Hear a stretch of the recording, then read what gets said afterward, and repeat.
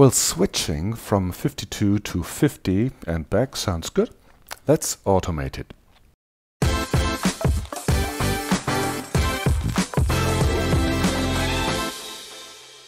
But before we automate it, we make a little digression into programming paradigms.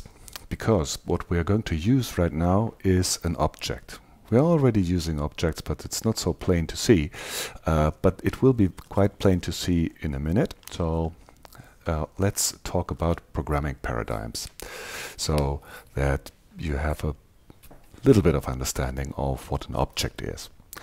So in the very early days of computing, until, let's say, the end of the 60s, more or less, there were hardly any alternatives to writing programs directly in or to machine code. That would be writing the commands that the processor can more or less directly understand. That's quite hard if you want to program music or a video game, because these are not functions that a processor actually has. They are much more generic and much more low level. So starting in the 1970s, the procedural languages came up.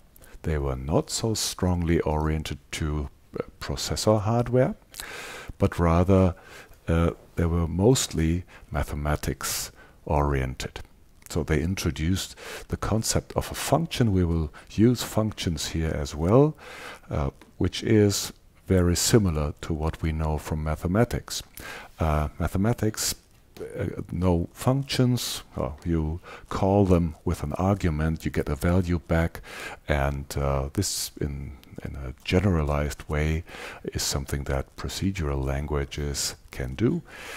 There was quite a good opportunity to structure code better and come a bit closer to the human that wants to do some task with the computer, with a program, and a little bit further away from the iron, from the silicon, from the hardware.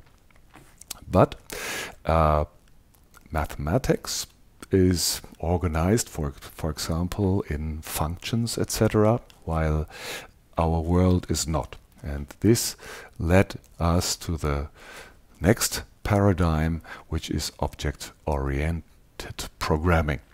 And object-oriented programming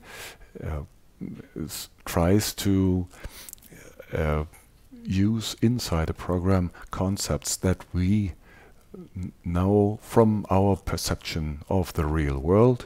Our real world as we perceive it is not organized in functions and values and arguments and let's say calculated return values, but rather in objects that have properties and a behavior.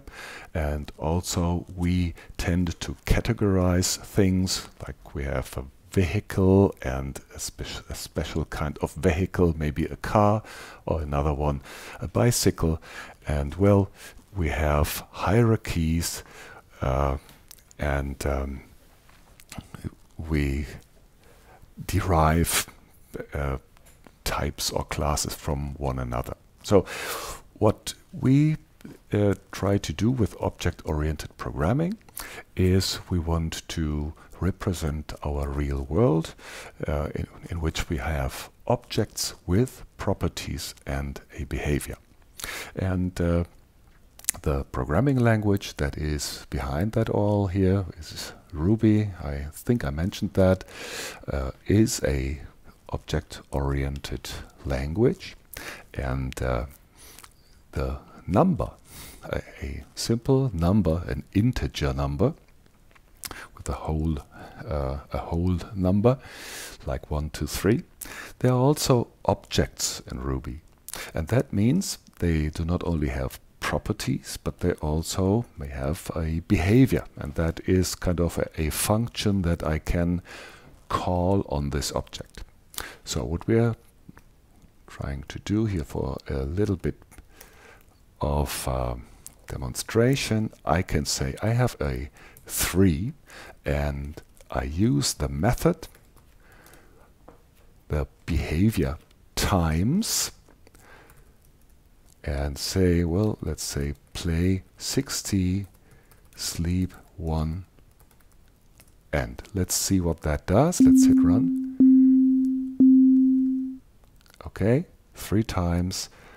So I called the method times on my object 3, and this is a very simple way of executing a loop, but it's a special loop which does something exactly the times that I indicate here. So let's go back and go back to the start of what we actually wanted to do. We wanted to go back and forth with the 5250 here in our loop here. So we had this one here,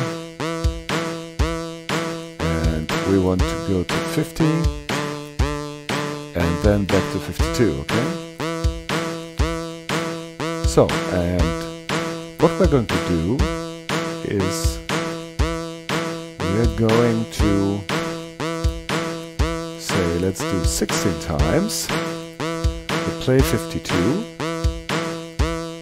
Let's sustain it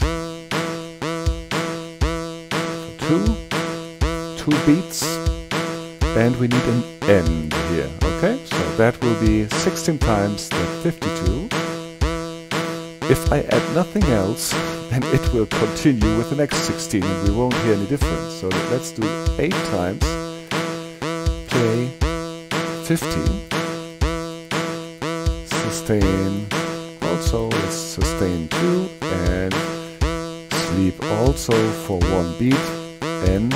And now we rerun. Oh no, I did a syntax error. Is it 8 times? You see the error is here. I forgot to do. Now if I hit rerun, we will run into a problem which we will solve later. It will not quite synchronize with the other loop. So I start over. It's the long one here. Okay, 16 times. 8 times.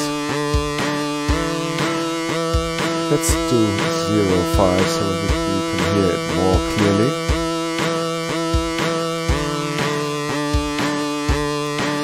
Okay. Okay, now we get the shorter notes. And now. Okay, 15. And we jump back here. This loop here, and jump here. Okay, and still we can manage these loops live with different synths, different samples, etc. So one thing that I'm not sure if I have said already was something that is for those of you who are well, musicians.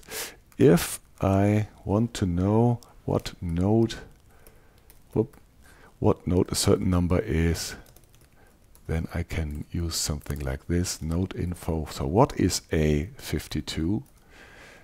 Let's run this and you will see the answer here. It's an E3, okay? Well, that a side topic. And that was that.